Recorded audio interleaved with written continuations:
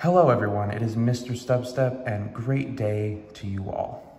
So today I have a pretty simple opening, this Orbeetle V Box, which comes with 4 booster packs, and we'll open this up shortly. And then I also have 2 Sword and Shield base and 2 Sun and Moon base to accompany it to make it a full octet for y'all. If you can't tell by the echo in this video or just the surroundings, we are actually moving, so you can see there is nothing in this house except for a table that my buddy needs to pick up. We had a little going away party last night in this empty shell of a home, so yeah. All right, let's open these up. Sorry for interrupting the video, but I actually did have one pickup. I got another card towards the Team Rocket set, and this is a Dark Hypno. I actually won this off of eBay, my first auction that I've ever won off of eBay, and it's actually not in bad condition. Like, I would say it's like a lightly played to moderately played condition. So I'm very pleased. I think I paid, or whatever I paid for it will be down below, and then how much it's worth based on its condition. It does have a lot of scratching on the hollow, but I mean, overall, it's not a bad card at all. I mean, it's not first edition or anything, but it is a hollow that I'm looking for. You see little ticks right there. So yeah, I just want to let you guys know that I'm one hollow rare closer to completing Team Rocket. If you want to see the back, there it is. So first off, we'll start off with the Orbeetle V Jumbo card. It's a nice looking jumbo card. I like to see, yeah, sometimes the centering on these is really funny. This one is just like the normal amount of bad. I do have these jumbo sleeves from BCW. And then I also have, oh, the little top loaders too, which are kind of cool. Protected. Got the Orbeetle V promo. I'm not a huge fan of Orbeetle, but it's a cool little promo. I like it. And we got the code for the Orbeetle V Box. That promo. So the Orbeetle V Box has a very good pack selection. I'm actually surprised it isn't like sold out sooner. You get 2 Vivid Voltage, a Darkness Ablaze, and a Burning Shadows, which are all great sets in my opinion. They all have a good chase card. And they all have Charizard, even though Vivid Voltage's Charizard isn't, you know, one of the greatest. And then I do have the 2 Sword and Shield, 2 Sun and Moon base set. This one was like glued inside of it, of the sleeve booster, like hardcore. And so I had to rip it off, which was kind of sketch. All right, so I'm trying to think. We'll probably do a Sun and Moon Sword and Shield first. Then we'll do these 2, and then we'll do another Sun and Moon Sword and Shield, and then save these 2 for last. So we have a nice mixture going. Like, look at all those pretty colors. It's nice. All right. So starting off with Incineroar pack art, Sun and Moon. Oh man. It's so weird how like Sun and Moon is still a set that a lot of places are still getting more boosters from Sun and Moon, and just like enough. You want more new stuff versus more of the old stuff, but you still see Sun and Moon base, Guardians Rising, all that stuff show up. So, ooh, that's a reverse rare, a Lowland Dug Trio and a Golduck. Nice. So Sun and Moon starting us off decently well. Let's get the Sword and Shield base. Love to get the gold shield doggo, since I have pulled the gold sword doggo already, which would be nice. I think this is a set that I'll definitely want to complete a master set eventually, because I have pulled the chase card in it. I think that's going to be my criteria for if I collect the set or not, or like fully collect the master set or not. Reverse Hollow Uncommon Salazzle and an Oranguru. Ooh, that's a hollow though. That's not bad. I like that.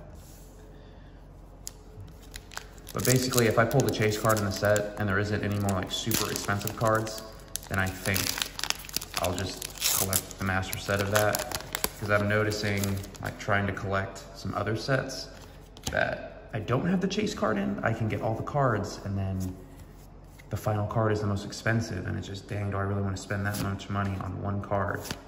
But then it's like to complete the set, and I'm very torn, very torn. Glaring Meowth, Voltorb, Duskull, Weedle, Reverse Hollow, a rare Duraludon, and Garbodor non-hollow. All right, so not doing horrible, but not doing great either. We have a Darkness Ablaze pack. Ooh. You never go wrong with these Charizard sets, that's for sure. There's so much goods inside, or potential goods, I guess. Not really guaranteeing anything with these individual boosters, but then there's really no limit either, which is kind of cool. Nice. Still don't have the Blaziken from this set. It'd be nice to get one day. Simeon, Bunnelby, Heat Energy Reverse, not bad, and a Beartic, non-hollow, rare, which, oh, he's like underwater. I don't have this one yet, so that's kind of nice. All right, final Sun and Moon base. Oh, these packs are just, my goodness, definitely. Okay, so this one, we're gonna go like that. Nice, look at me, I'm getting real fancy now. All right, Sun and Moon. I haven't pulled a good card from Sun and Moon base in a long time, but yeah, I usually order like a booster box of the new set and try to get one of, at least one of every product, and then that's reverse uncommon, and Bruxish. I've gotten this freaking rare so many times, I hate it. And then if I pull the chase card from those, then that's when I'm like, okay, I'm gonna collect the master set. But if I don't pull the chase card, then, you know, I'll still collect the set and it'll grow over time, but I don't think I'll ever shoot for the master set, because getting master set of everything, it gets expensive. Like, some people are able to, as sets come out, like consistently get the master set, move on to the next one, get the master set, move on to the next one. I can't keep up with that, because I do like to open as well. Reverse Hollow, and that is a rare. Lantern, number 69, and Poltergeist. Oh my goodness. This is pretty weak. I'm hoping for at least one ultra rare. Like, come on.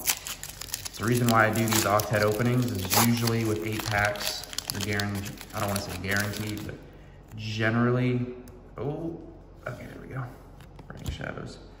Generally, gotta get at least one good hit. I mean, I got a hollow hit, but still, that's just, you know, Burning Shadows. Always like to open some Burning Shadows. Not bad at all.